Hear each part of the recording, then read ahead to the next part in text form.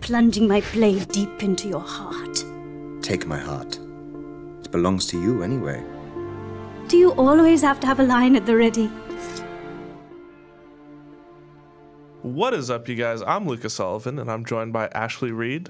Hello. And we are here to talk about Assassin's Creed Chronicles India. It's a mouthful, right? It is. Now, explain to me, Ashley, what is this exactly? Is it DLC or an expansion? It's part of a mini-series called Assassin's Creed Chronicles, and there's going to be 3 entries. There's already been Assassin's Creed Chronicles China.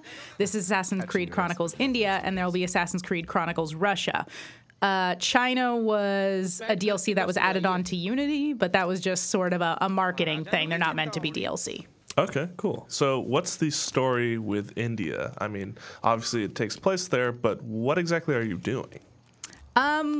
That's honestly a bit hard to say. Well, it's actually very easy to say. You are trying to find the artifact of the week in colonial India, which that's pretty much all there is to it. It's pretty sparse on story, just like the last one was.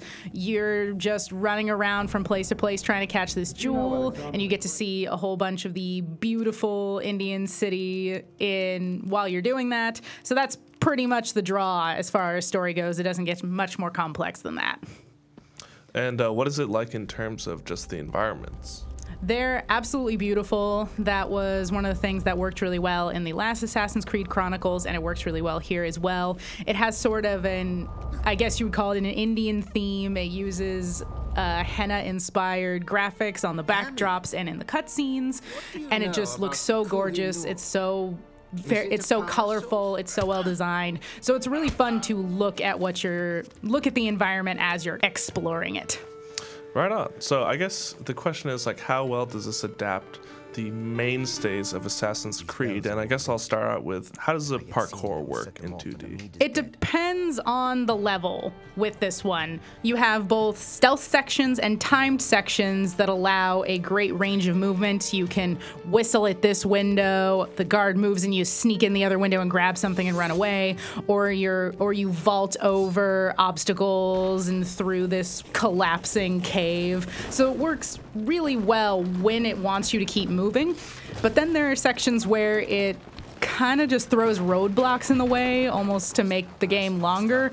Like in time sections, you'll have to wait for huge platforms to move up and down really slowly, or in stealth sections, it'll be set up so that there's only one path you can really go down, and the guards are very purposefully taking their time moving out of the way. So when it gets to that point, it's kind of like you lose a lot of that momentum that you usually get in Assassin's Creed games. So that's unfortunate, but there are situations where it works well. It's just kind of a toss-up where you're going to get that. So overall, is the stealth just not as satisfying here? It depends on what it lets you do, because this really wants to be a stealth game. It wants to be the most stealth Assassin's Creed game I've ever seen, at least. It actually punishes you for engaging in combat, because in order to progress in the game, you need to get high scores, because that's the only way you can level up and get necessary upgrades. But you only get a high score in one of 3 stealth categories: if you have a perfect assassination record, a perfect knockout record, or just you never engage with anyone and you're a shadow. If you ever get into a fight, you get knocked down to the lowest score possible in one of those categories. So it actively tries to dissuade you from getting into combat, but then it kind of gets confused and decides to throw some combat scenarios in there. You're like, why am I doing this now? Why are you making me do this now? You said this was bad. So it wants to be very stealthy, and it focuses on that a lot, but it kind of hurts itself by not really knowing where it wants to go. Sounds frustrating. It is pretty frustrating. So how does it compare overall to Assassin's Creed Chronicles China?